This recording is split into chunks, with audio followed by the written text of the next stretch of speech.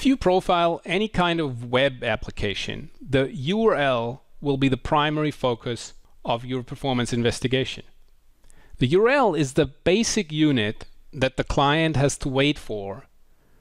So JProfiler can split the call tree and you can analyze the fine-grained CPU data in the context of the invoking URL. That's a very useful capability to have to solve performance problems. However, in a real system, if you split the call tree for each and every URL and include the entire information that is available in the URL, the call tree will become very broad and it will be difficult to find things and to get a good performance overview of the different types of URLs. So we want to tell JProfiler which parts of the URL should be used for grouping. JProfiler is very configurable in that respect, so let's try it out. We go to the session settings, activate the JE and probes tab, and look for the servlets probe, which is responsible for URL splitting. For our discussion, we're interested in the bottom part of this config panel. URL splitting in the call tree is enabled by default, and JProfiler uses the request URI for call tree splitting. It ignores all the query parameters, and for each distinct request URI, it splits the call tree into a different subtree. If this is not what we want, we can set up a custom script that uses the information in the HttpServletRequest to build a string that is then used for grouping. Let's click on Edit Scripts here. The first thing that strikes us here that this is actually a list of scripts. So which script is JProfiler going to execute? The answer is JProfiler executes all configured scripts in order to create multiple nested splitting levels in the call tree. When we click on the Add button here, JProfiler suggests a number of commonly used splitting strategies. And the first one here, split by request URI, is actually the same as the default option that we saw in the parent window. So let's choose this option and check out what the script looks like. There are two parameters that are passed to the script. The first is the script context, which allows you to store data across subsequent invocations of the script. We won't be doing that in this demo.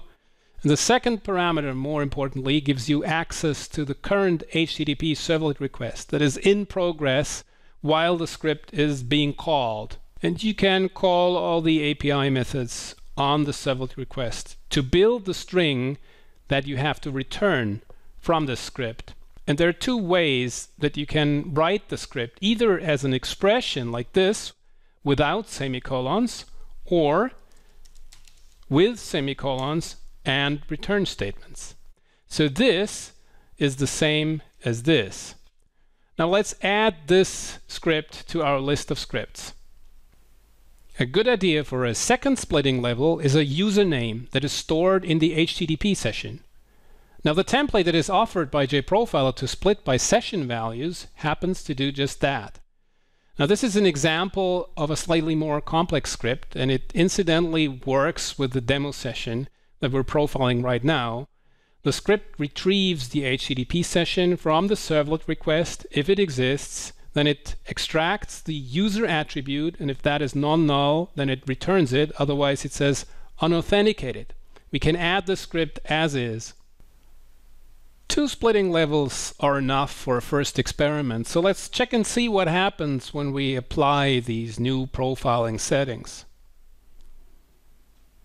We have to wait a little for new CPU profiling data to be recorded. But when it's there, we can see that on the first level, we still have the request URIs corresponding to the first script that we've configured. Below that, we can now see the usernames that have been extracted from the HTTP sessions. When profiling a real server, this would allow us to isolate one particular user and run experiments whose performance could then be analyzed without getting the interference from everybody else.